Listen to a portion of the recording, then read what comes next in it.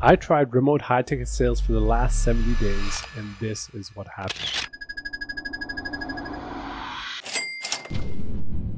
My name's Wahaj, and for the last 3 years, I've built multiple 7 and 8 figure high ticket sales teams. I've spoken on stage about building sales teams. I've probably now trained thousands of reps on how to close deals. But lately, what I've been noticing in the high ticket space is that a lot of companies are shutting down because of the high competition, expensive ad cost, the high fear in the market, and the bad economy. So I decided to jump back on the phones after 3 years of managing to see exactly what it takes to actually print money as a high ticket sales rep in 2024. But to make things a little bit more interesting, I actually decided to sell for 2 different offers. One of them was a lot more established, had a lot of authority in the space, was selling for the last 5 years, a lot of testimonies, a lot of case studies. But the other one was an offer that was struggling, that wasn't able to break it out into the marketplace. It had testimonies, it had good reviews, but they just weren't able to sell. So in this video, I'm going to share exactly what my numbers were, how much money I made on each offer, the biggest challenges I faced, and the lessons that I learned that can help you close more deals in 2024. So I needed to get 2 jobs, but luckily I run and manage my own sales teams, and so I just decided to hop on the calls and start taking calls for a bit. So let's start with the first offer. Okay, the first offer, the one that had more authority, a lot more history, a ton more testimonies. It was an AI marketing agency offer, B2C. So teaching people who want to start a business how to run an AI marketing agency,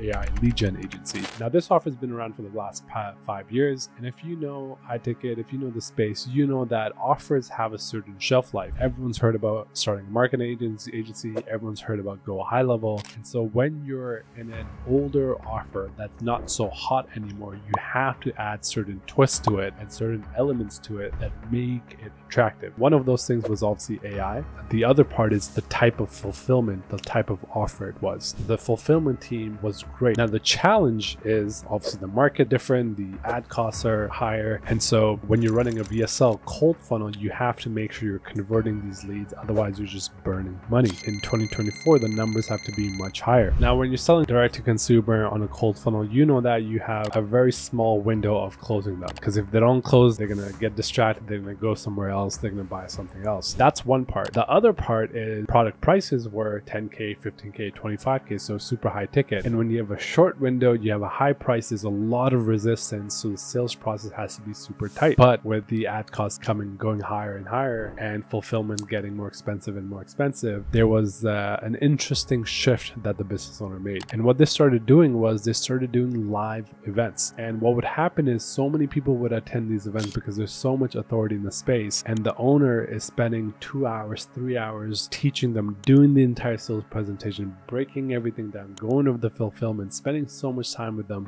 with all this natural presence and building relationships. And then at the end of it, he would do a big pitch, price drop, applications, and then the sales team would pick up all those leads. Now, I started jumping on these calls and it was just so easy. It's like some of the easiest sales, the easiest money I've ever made. 2 months of working there as a rep, I collected $123,000 in cash. I spent around 14 hours on calls, so very, very little time. I made 8% of that cash collected, so just under 10K. Now, being able to do that was very insightful because you can always work hard. You can always do this one thing, but if you just have a vehicle that allows you to print money and you're in the right place, then those opportunities will ultimately pay you the most. So that's one insight. The other insight, when they hopped on a trend for like AI and they made these marketing twists, it was super helpful for the rep. And so when you as a rep looking out for offers, you want to make sure that you're on the hottest offer. It's an old offer, you want to see, okay, what type of twists are they adding? If you just get on any new offer,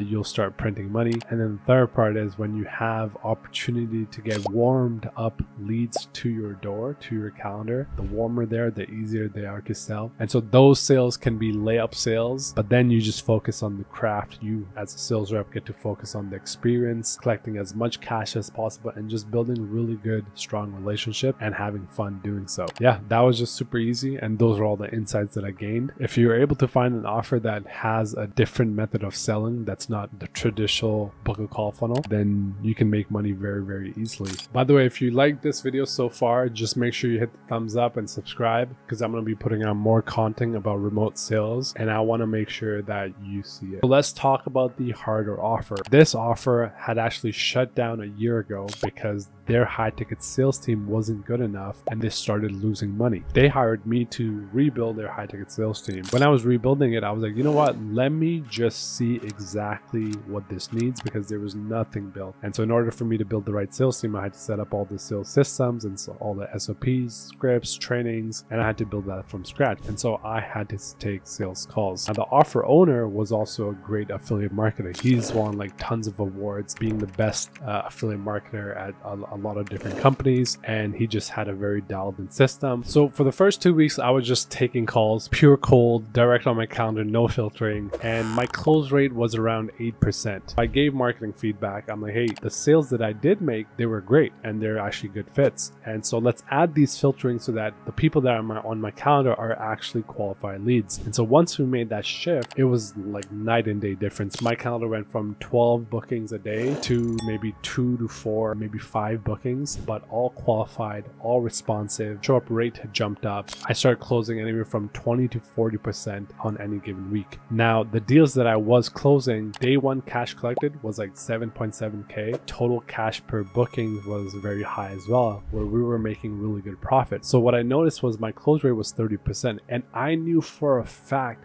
that I could have closed more. And if I did close those other leads, I would probably be at a 60% close rate, because there was a lot of leads that still wanted to think about it. They still needed some time. They needed to come up with the funds. And then, as most leads do, they never come back. No matter what you think, no matter how you feel, no matter how good the conversation was, they don't come back because the fear gets to them. Their life gets busy. I realized that to be stone closed in your closing ability so that you can close that first call when they show up for that first call. What I noticed was I wasn't showing up with the right energy, with this mentality where I did not care about anything, especially my commission. That's when I actually closed them, because my pure focus was just on them. My pure thought process was driven by the curiosity of, why does this person want to potentially spend anywhere from 6 to 15 grand and do something online where they've never done it before? Why does this person want to trust this coach to then teach them? Why is this person willing to risk their time, their money to do this thing? When my focus started shifting on that, and when my energy was just purely based on what they told me, and I only pitched people that told me that they really wanted to do this, and my focus was there, my energy was there, I was taking care of myself, that's when I hit like those 35%, 40% close rates, collecting the 15K piffs, collecting the 9K piffs. And that's when I was dialed in, and everyone that I was speaking to, it was